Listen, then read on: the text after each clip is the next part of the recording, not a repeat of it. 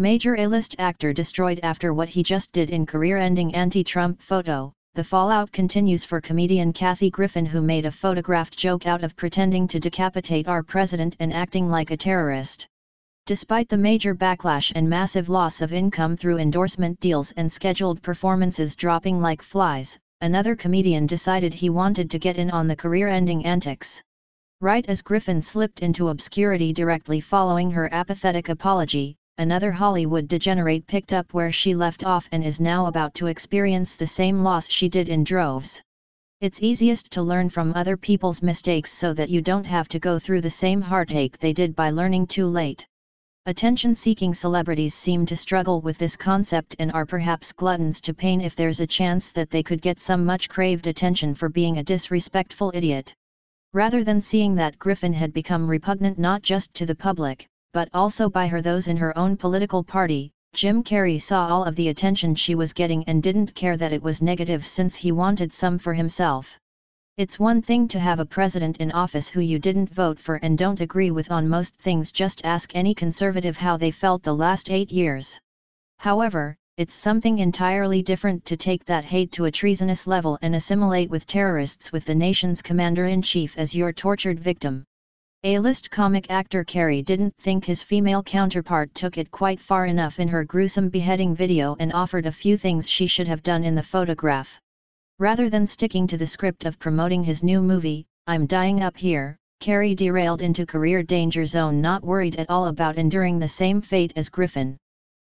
People magazine interviewed the actor about his new film and apparently couldn't avoid the elephant in the room that was Griffin's grotesque photo. When asked for his opinion on her picture and props in it, Carrey horrified people on both sides of the political aisle with his sick answer. "I don't think the joke is the problem. It's not really important." However, he wasn't just impartial to the shot as he first made it sound. In fact, he hoped that she had taken it much further than she did and offered his gross artistic suggestion on how she could have done that. Hold up a severed leg as well, he publicly told Griffin she should have done to really drive her hateful message home. It wasn't a joke on her, it was more to seemingly say his disappointment in her for not inciting enough violence against the president. He's apparently had dreams of his own of destroying Donald Trump and Griffin beat him to it, but he thinks he could have done the beheading better.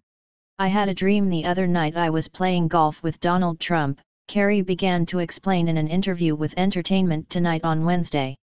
"I was standing beside him with a club in my hand, and I was considering my options when I suddenly woke up. It was one of those dreams where you just want to get back to sleep so you can finish it, you know," he added, according to Conservative Tribune. Carrey took his divisive remarks further to justify his comedic counterpart's disgusting actions as not as serious as everyone is making them seem, according to him. "It's the job of the comedian to cross the line at all times because that line is not real," he told Entertainment Tonight.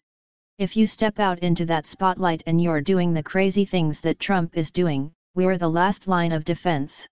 The comedians are the last voice of truth in this whole thing. It's time for the mentality among celebrities to end that they are somehow above consequence simply for being rich and famous. Their anti-American antics are unacceptable and they are abusing their fame to make treasonous statements and pretend assassination attempts of our president something that's mainstream and acceptable. This is dangerous on so many levels, mainly because the lunatic left is crazy enough to follow their idol's example and put the president in danger. The real example that needs to be set here is that there are consequences to acts of violence against the commander-in-chief, whether in jest or in reality." Please do not forget like on videos, and subscribe, and comment because your voice matters, and visit our page on Facebook, and like them, and follow up. And thanks for watching.